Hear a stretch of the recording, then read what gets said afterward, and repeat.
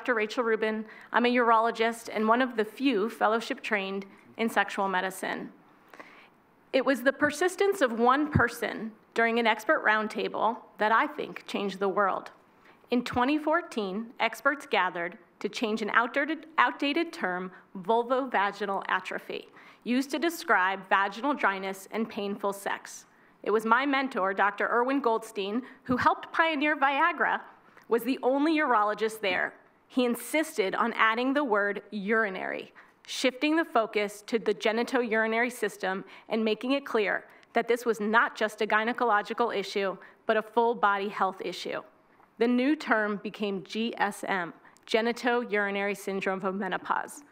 The truth is, menopause is a castration event which drastically worsens the health of the genitourinary tissue, and without hormonal support, it never fixes itself. The genital and urinary tissues are full of estrogen and androgen receptors. Like a plant needing water, without hormones, we see changes in the microbiome, a loss of acidity, and a decimation of the healthy bacteria, which translates into symptoms like urinary frequency, urgency, recurrent urinary tract infections, vaginal dryness, and pain with sex. Every day, I climb on my soapbox and educate nonstop to patients, clinicians, and my social media followers about the genitourinary syndrome of menopause and the magic of local vaginal hormones to cure it. And holy moly, are vaginal hormones magical. Here's the secret. Local vaginal hormones, estrogen and DHEA, are not only similar to, but actually way better than Viagra. Because not only do they help with sex and urinary symptoms, they prevent urinary tract infections, big time. This guideline-supported fact says that we can prevent more than 50% of people's urinary tract infections with local vaginal hormones, and we have known this for decades. So why haven't you heard of this before? Because your doctor doesn't know this either. And because, my friends, women's health has a marketing problem. UTIs, by the way, don't just mess with the quality of your life. They kill the people you love, a lot of people. And it costs us taxpayers a lot of money. UTIs cost 7 million hospital visits a year and make up 25% of infections in older adults.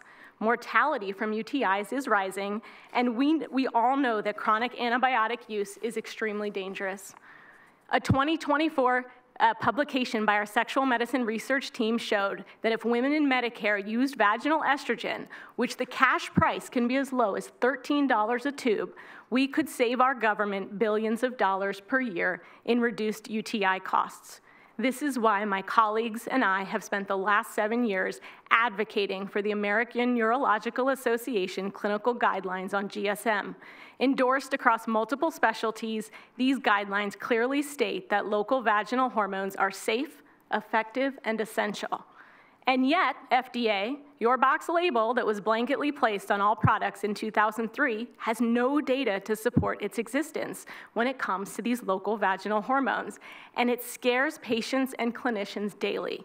Surely, 22 years later and consensus guidelines later, this deserves another look.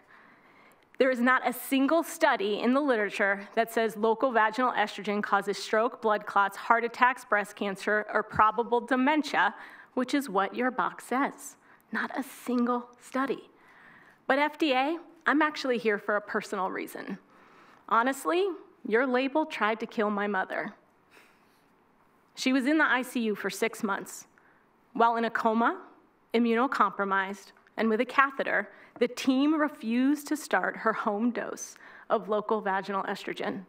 They had never heard of it before, let alone in the ICU setting. They justified their answer, their no, by saying the box says stroke, heart attacks, and blood clots. I rolled up my sleeves and I showed them the data and insisted urosepsis could quickly kill her. Once they realized I wasn't backing down, I had the data behind me and I helped them write the prescription myself. But of course, the pharmacy wouldn't dispense it, because their computer had a big warning alert that came up that said, warning, stroke, blood clots, and heart attacks. My family and I had to get even louder. When the tube of estrogen finally got to her room, we encountered another hurdle. The nurses had never heard of it, and had no idea how to give it.